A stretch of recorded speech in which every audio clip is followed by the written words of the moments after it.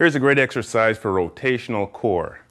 Now, all you need is a barbell, a weight, and your body.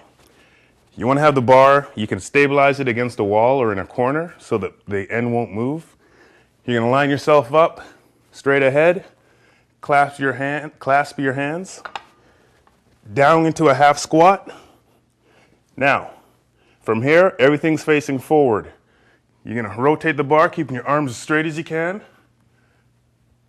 Back to one side, back to the middle, down to the other side.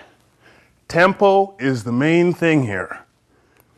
For some people who have hips or knees, you can, as you go to one side, release that heel. Thereby, it's not going to lock through your knee or your hips. And come back up. Everything's still facing forward.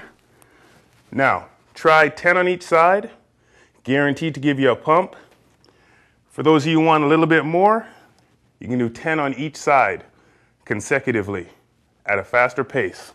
But you really got to be warm for this, so.